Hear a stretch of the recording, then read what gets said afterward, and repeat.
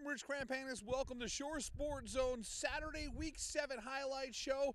Great to have you with us for more high school football action from around Monmouth and Ocean County. 4 games on our show menu this week. Thanks to Reach Your Potential Training for sponsoring Shore Sports Zone's coverage of Rumson-Fair Haven High School. Let's get started with a fantastic matchup in Lakewood. The Piners putting an unbeaten mark on the line against RFH, whose only loss came to St. John Vianney in a rainstorm. Opening drive of the game for the Bulldogs, Michael O'Connor finds Brian Hess. Hess picks up 24 yards, and it would lead to this. O'Connor to Elijah McAllister, back of the end zone. He's got it. What a great job of staying in bounds. The Bulldogs strike first. It's 7-0. Lakewood driving. Amir Tyler, so tough to bring down. Look at him keep those legs churning. A 21-yard gain for Amir Tyler. The Piners get it to the 15-yard line. They're threatening to tie the game, but Zaire Jones makes a mistake, and it's Mike Caruso. The INT and a whole lot more. Look at Mike Caruso go. He takes it 87 yards. What a pick six by Mike Caruso.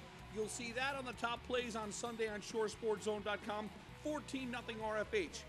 The Bulldogs defense did a great job of containing this dangerous Piners offense. Mike Ruane dragging down Zaire Jones for a loss. Then back on offense, O'Connor to John Kingdon. 14 yards. John Kingdon has made some serious plays this year. It's 21-0 at the half. RFH in control. Third quarter, after a field goal and a stop by the Bulldogs, O'Connor is picked off by Amir Tyler. And Tyler, he can do it all. 25 yards, pick six. The extra point is no good. It's 24-6. Got to give credit to RFH. They turn right back around. O'Connor to Mike Ruane for a 14-yard gain. And then Brian Hess. Does he get across the goal line? Yeah, he's got it. 7-yard touchdown that made it 30-6. Late stages of the fourth quarter, Amir Tyler is as impressive an athlete that you will find not only in the Shore Conference, but all of New Jersey. This one-handed catch is ridiculous. Man, let's take another look at Amir Tyler going up and showing why he is a Division I prospect. I made it 30-14. All RFH has to do now is run out the clock, and Michael O'Connor will do just that with the keeper here. And the RFH Bulldogs get a 30-14 win on the road at Lakewood. 30-14 is your final. Rumson-Fair Haven hands Lakewood its first loss of the season, but the Piners still have plenty to play for a couple of weeks from now. Get ready for Point Pleasant Boro taking on Lakewood for the B-South crown. Point Boro is unbeaten. Even though Lakewood has this loss, they're still unbeaten in B-South play. That's going to be a great title showdown. As for RFH, the defending Central Jersey Group 2 champs are once again primed for a deep run in the postseason. Coach Brian Batchelor's team is now 5-1 on the season with an impressive win on the road at Lakewood.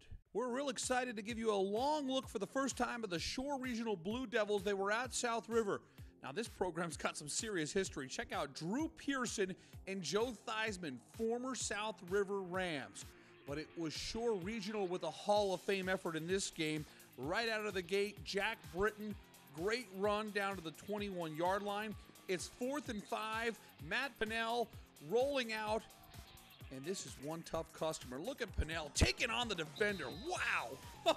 You got to love a QB who's not afraid to lower his nose. 16 yards. That's a great touchdown run. 7-0 Blue Devils in front. Mark Costantino really spreads the wealth among his players. Doug Goldsmith, the familiar face of Shore Regional football. The 6-yard score makes it 14-0. And I want to shine the zone spotlight right now. Let's learn a little more about Doug Goldsmith, an outstanding lacrosse player in addition to all his football prowess. His favorite athlete, one of the best in the National Football League, the Carolina Panthers' great linebacker Luke Kuechly. And I don't know about this, chugging a water bottle in 2 seconds. We may need to get that on camera. And we asked Doug if he could have dinner with anybody from the past. He chose the great martial artist Bruce Lee. A reminder, you can see all the zone spotlights from our media day at iPlay America. Just head over to ShoreSportsZone.com. Back to the game action. The Shore Regional defense continues to be one of the best in the Shore Conference. Here's Jack Britton with a great INT. Shore goes right back to work on offense. It's Doug Goldsmith on the screen. Does he get in? It looks like he does, but the officials right there, they mark him out at the 1-yard line. Next play, Devin McLaughlin cashes in. It's 21-0. South River certainly overmatched in this game, but give them credit. The Rams producing a nice highlight here as Mario Nigro finds Michael DeSanti. So South River gets on the board to make it 21-7. But Shore was in complete control of this one. Pennell to the air. Connor Rempel, that's a fantastic catch. It would lead to a short touchdown run to make it 28-7. And the highlight of the game for Shore comes on Josh Campy's punt return. It's a line drive and he goes untouched. Wow, 65 yards for Josh Campy. Shore Regional had a 38-7 lead at the half. They go on to a 52-7 win at South River. Shore Regional improves to 6-0 on the season. The final 2 games of the regular season will be a great test for Shore. Remember, they're the defending Central Jersey Group 1 state champions. They have to get past Point Beach on the road and then a home test against Asbury Park. I think that's going to be a tremendous game 2 weeks from now. And don't forget, Shore has their Thanksgiving Day matchup with Rumson-Fair. So 3 games left on the schedule, not including the postseason. Should all be great tests for the Blue Devils, who roll to a win on Saturday afternoon at South River. The Toms River East Raiders on the road taking on Freehold Boro. And what a great start for the Colonials. Jake Curry finds Jamel Smith-Rush. He's out of bounds at the 25-yard line. This drive is capped off. They go to Smith-Rush on the end around. Jamel Smith-Rush is getting more and more touches in his senior year, and he's earned them. He's a playmaker. 5 yards makes it 7-0 Freehold Boro. And Jake Curry was on fire through the air. Here, he finds Matt Curcio, a 14-yard scoring play. Makes it 14-0 Freehold Boro. The Freehold Boro defense was tenacious throughout. This is Xavier Madera. Great tackle for a loss here.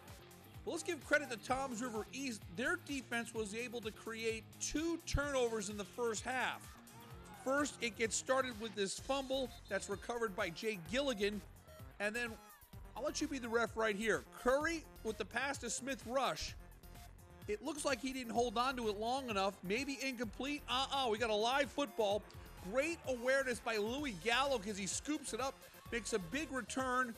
Another turnover for Toms River East. They couldn't produce any points out of it, but good play there by the Toms River East defense. The Freehold Boro offense not deterred by those 2 turnovers. Here's Ashanti Worthy, one of the top rushers on the Jersey Shore. Go to shoresportszone.com stat zone to see his numbers. Worthy to the 27. And then Jake Curry. This is a name to watch out for. Matt Kraus, only a freshman. He's been making plays here the last few weeks. A 13-yard touchdown makes it 20-0. Jake Curry was 11 for 11 through the air in the first half. Here it's a little bit of a wounded duck, but Jamel Smith-Rush, that's 3 defenders all over him. Smith-Rush wins the battle. Wow, 21 yards makes it 26-0. One more great play by the Freehold Boro defense. Todd Berger with the sack. It's going to force a punt. And in the late stages of the first half, how about a 4th Curry TD pass? This one to Ashanti Worthy. It covers 29 yards. 32-0 Freehold Boro at the half. It was 39-0 heading into the 4th quarter. Toms River East able to put up 20 points in the 4th quarter against the Freehold Boro reserves, but it's the Colonials with another impressive victory by 25 at home over Toms River East. Freehold Boro picks up the win on Saturday afternoon.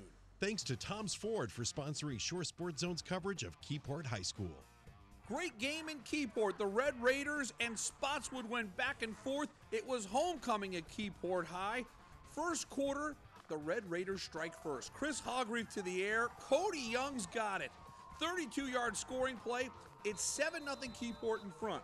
Spotswood would draw even in the second. Sean O'Connor finds Marlon Hart. This is a 30-yard scoring play at the half. We've got a 7-7 ball game. Third quarter now, the Chargers turn to Joe Hayford, and Hayford gets loose, and there he goes. 31 yards for Joe Hayford, 14-7 Spotswood. But here comes Keyport late in the third quarter. Hogreave to Sky Blanks. That's a huge pass play.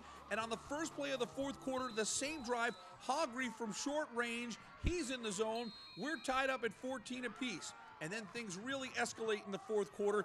Keyport seizes momentum as Desmond Underwood almost gets in there. Great run down to the 1-yard line. No worries, they go back to Desmond Underwood. He finds the zone from a yard out. We've got 8:56 to go in this football game. It's 21-14, Keyport by 7. But Spotswood would come right back, tie the game at 21, and then Hogreath picked off by Marlon Hart, and this is the big play of the game. 56-yard pick six for Marlon Hart. It's 28-21 Spotswood with 6:50 to go. Keyport would have a couple of chances to draw even now in the final minute. It's hurry-up offense time. Great catch here by Zach Ox. The Red Raiders are on the move, and they're in the red zone, but Hogreath is picked off by Nick Moore, and that seals the deal. 28-21 is your final. Spotswood improves to 5-2 on the season. For Keyport, the Raiders are now 3-4.